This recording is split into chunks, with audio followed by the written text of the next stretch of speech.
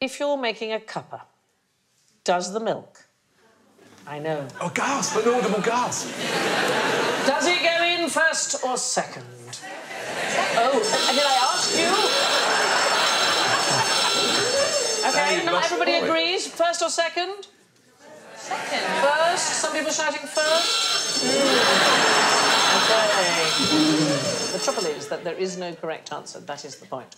Yet opinion is so unbelievably strongly divided, but the British Standards Institution has a 5,000-word report on the correct way to make tea. Which you are going to read out to us now?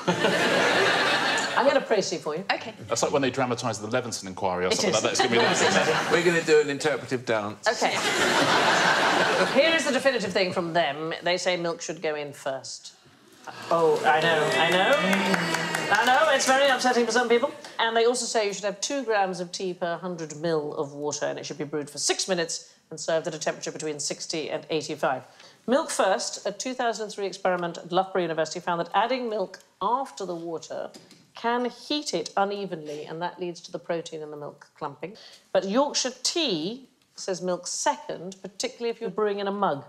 Then you should brew the tea first, otherwise the milk will drag down the temperature of the water. If the tea bag's in the cup, you can't put milk until it's brewed. That is the thing. That'd be stupid. Yeah, so the milk has to go in second. Yeah. But that debate, they're called MIFers, milk in first, and TIFers, tea in first.